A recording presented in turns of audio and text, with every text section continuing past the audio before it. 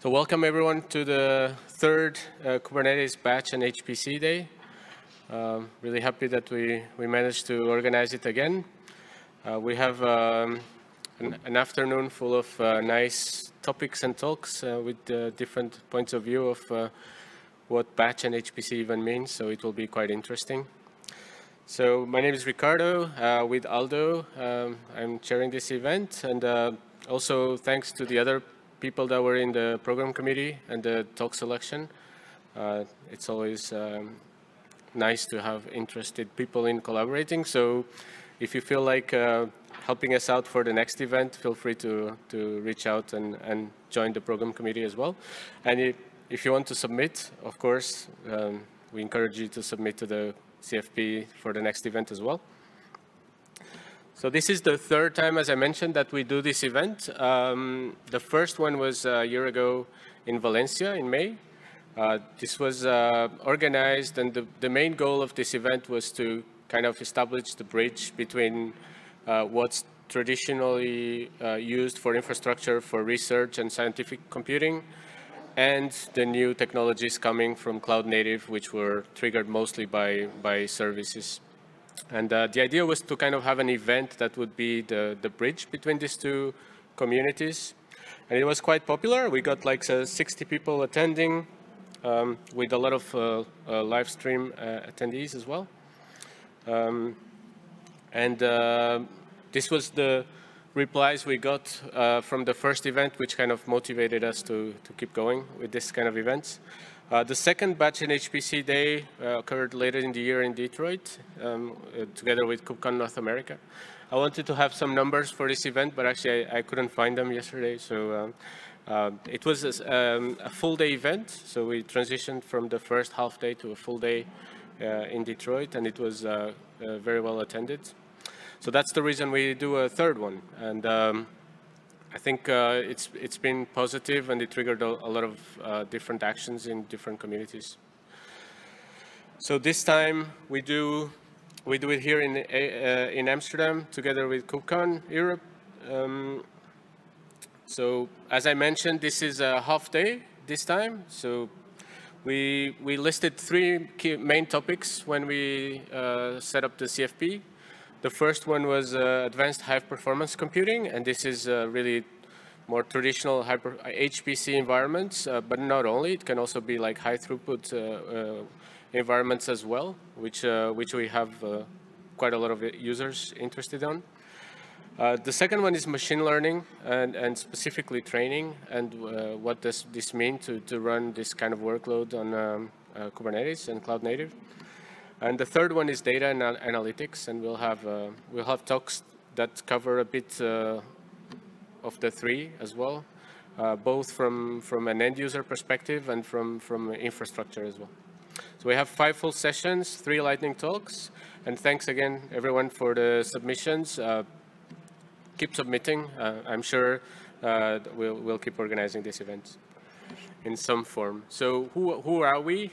We've asked this question before, and basically in this batch HPC cloud native world, we have contributors to the different projects, we have researchers, and we also have like end users that are more interested in using the technology.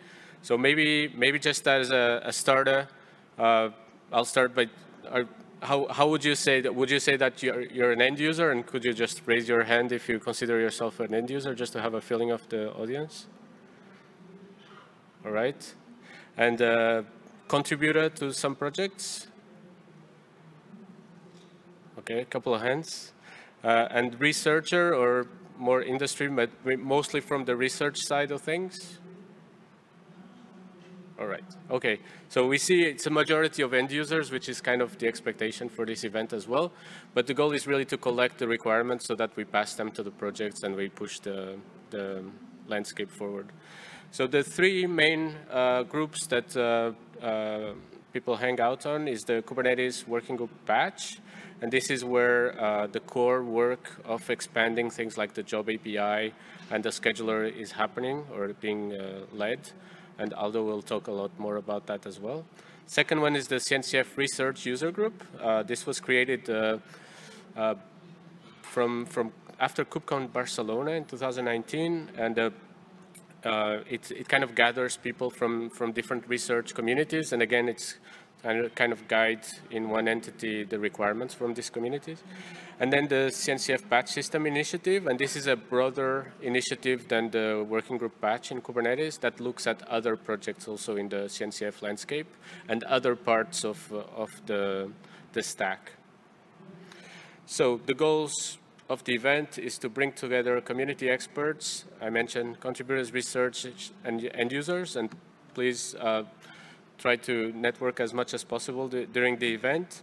And finally, the main goal is to make sure that Kubernetes becomes the best tool to manage infrastructure also for these kind of workloads. In addition to the co-located event today, in the main conference, there's a couple of talks that might be interesting for all of us. I tried to have a quick look at the schedule and highlighted tomorrow there's a deep dive into the scheduler in Kubernetes. It's obviously not just about this kind of workloads, but if you're interested in how it all works or even in contributing, do attend. Then there is a gathering from the working group batch in Kubernetes, and with an update there. There's also a talk about efficient access to GPU resources, specifically about the different mechanisms you can use for like sharing GPUs and optimizing the overall usage. The day after, on Thursday, there will be a talk regarding Unicorn and the scheduling framework.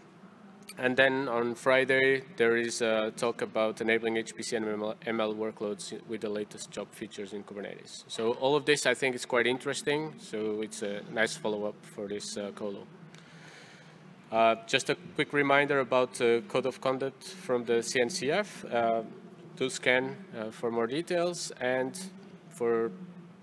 there will be captioning translators. This is regular standard slides from KubeCon as well. And that's all I will say. And I think we can jump in immediately with the first talk from Dimitri. Thank you.